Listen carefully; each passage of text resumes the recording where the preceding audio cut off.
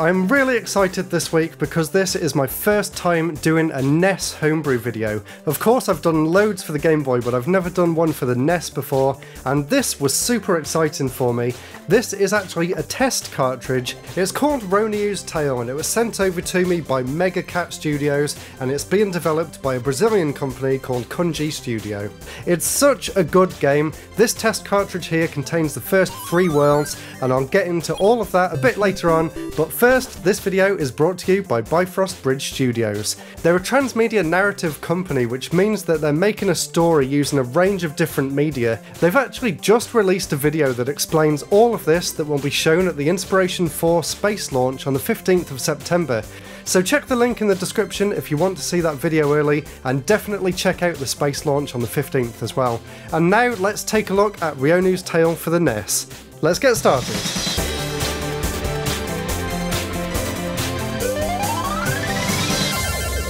So, a brand new NES game. Unfortunately though, like you may know if you've been on the channel for a while, I don't have any of my consoles here, but luckily I went back to visit my parents on the weekend, and while everyone was talking downstairs, I snuck off upstairs to try and look through all of the boxes of stuff that I've got lying up there to try and find my NES in order to make this video.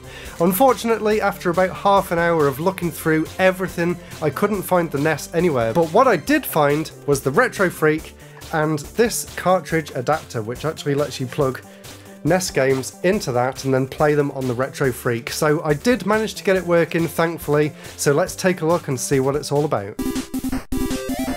So first of all, this title screen looks absolutely fantastic for the NES. This has to be one of the best looking title screens I've seen for the system, with a really nice big sprite, fantastic background music, and even some animation on there as well. It features 2 options, a new game or a password, and I will cover what the password does a little bit later on. So let's just press new game and see what this game's all about. It begins with a really brief cutscene where you see the main character accidentally falling into a dungeon.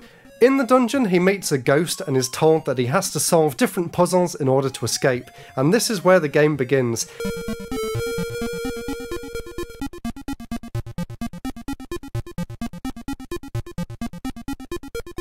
And immediately you're thrown right into the deep end. There's a key somewhere on the screen and there's a locked door, so it's kind of obvious what you need to do, but the way the movement in this game works kind of threw me off a little bit right at the start. As you can see, I fell straight off the level, so the way this actually works is when you're pressing one of the directions, you actually move from one floor tile to the other. It's not really a smooth movement like The Legend of Zelda or something like that. It actually moves based on the tiles. So you press the D-pad once and the character will shift one tile to the right or left. This took me a little bit of getting used to, and for the first few tries I did kind of overshoot, but it is something that you get used to the more that you play. As you're going through the levels, you kind of build up an idea of what you'll need to do in each stage. It is a very meticulous game, and I mean that in a really good way. It really makes you think about each level before you actually start. So when each level started, I stood for a minute right at the start and kind of planned out what I wanted to do in the stage in order to get to the end. You've got a set amount of lives, and the enemies are one-hit kills in this game. You do get a special ability where you can attack the enemies with a firebolt, which I didn't realise straight away. At first I thought this ability was just for breaking through these walls, but you can actually use it as a long-range projectile as well.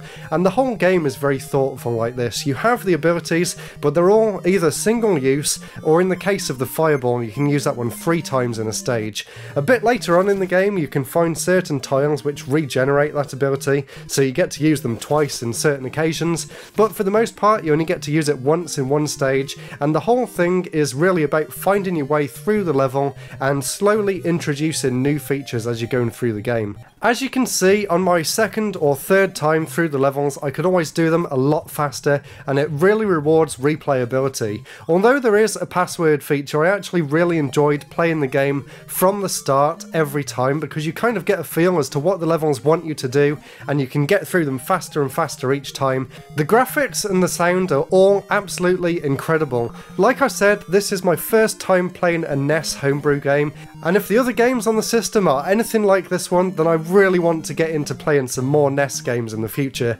as well as the Game Boy games, which I do mainly on this channel.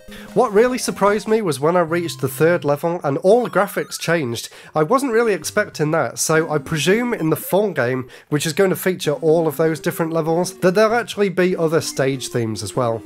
Throughout the different stages as well, you'll actually get more power-ups that you don't get straight away. There's 2 other ones in this Kickstarter demo. There's a boot that lets you float in the air for 1 tile, so you can kind of jump across gaps, either gaps that you create or gaps within the level themselves, and the other one turns you into a ghost, so you can actually pass through the walls for 1 tile.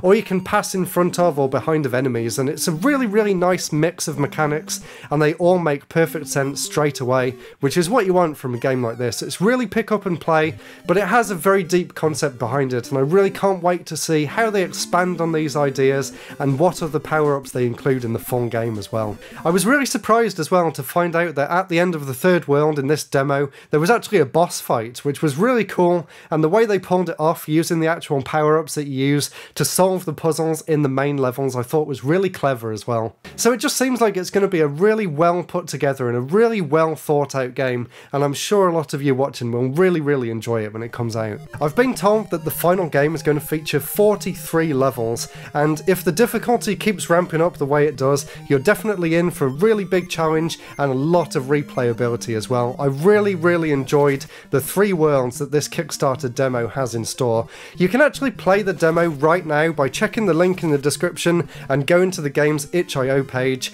And of course, if you want to check out the Kickstarter, if you liked what you saw here and you want to back it for yourselves, I'll put a link in the description for that as well. And if you pledge on some of the higher tiers over on Kickstarter as well, you can unlock things like a comic book of the game's prologue and even the OST on vinyl.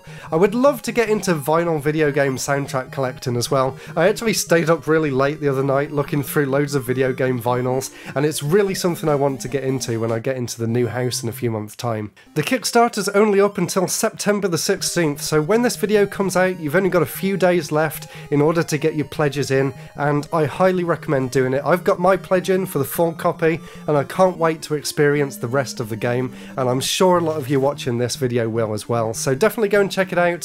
Thank you so much to Mega Cat Studios for sending over this test cartridge. You have no idea how excited I was to open this box and to be able to play a brand new NES game before it's even released publicly, so just thank you so much. If you enjoyed this video, please give it a thumbs up, please subscribe, and please check out my other homebrew game videos. I've done loads on the original Game Boy, like I said, and I really love doing these kind of videos, and I can't wait to get into more NES games in the future as well. So leave some of your favourite NES homebrew games down in the comments so I know which ones to check out, and I will definitely be doing more videos like this in the future. Thank you all so much for watching. That's it for now. I'll see you all next week for the next video. Goodbye!